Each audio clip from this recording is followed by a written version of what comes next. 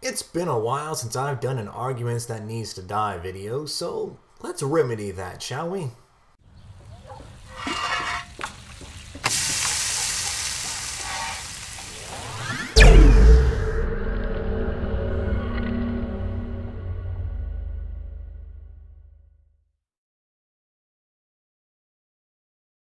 Now, I deal with theists on YouTube on a regular basis, so it doesn't surprise me that every once in a while, even though most conversations tend to be pretty standard, that every once in a while you get the occasional gem, and this is a perfect example of one. So I was having a discussion with somebody, and this guy came out of nowhere, and when I just like kind of look at the chat, I kind of just imagine him just like, "Oh, don't you wait, chef.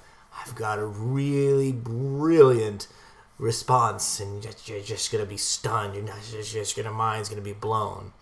And he just jumps out and just yells out, "Without God, there wouldn't be any atheists."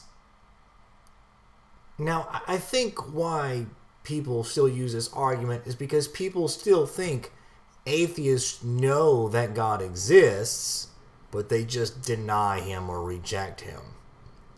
I think if these people understood that an atheist rejects the claim that God exists, then maybe they wouldn't say such stupid shit. Because, I mean, honestly, let's really think about this.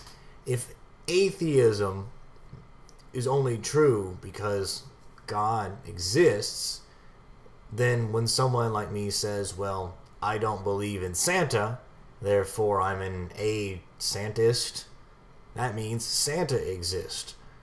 Or that I'm an a-Bigfootist, which means Bigfoot exists. And so on and so forth with fairies and Loch Ness monsters and, just insert your own magical creature. When it comes down to it, the phrase really should just say, without theists, atheists wouldn't exist. Now, some of you may be wondering why I'm doing such, low-hanging fruit. Well, the purpose of this video is to remind people that there are new people coming into this great debate all of the time, be it Christian or atheist. And they're going to use bad arguments. It's just going to happen. We all use bad arguments, and we learn from them. Learn from people going, no, just stop. So I'm just doing my part here.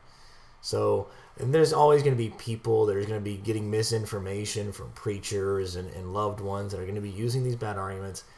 I need to do at least my part in reminding people, hey, no, just no. Anyways, this is the Atheist Chef signing off. Peace.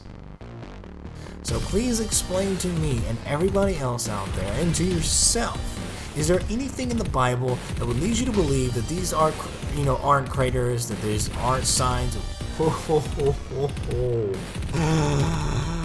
wow, immediately jumps right into misogyny when he was first just making a point about, how he thinks it's stupid to think that it's immoral to be homosexual.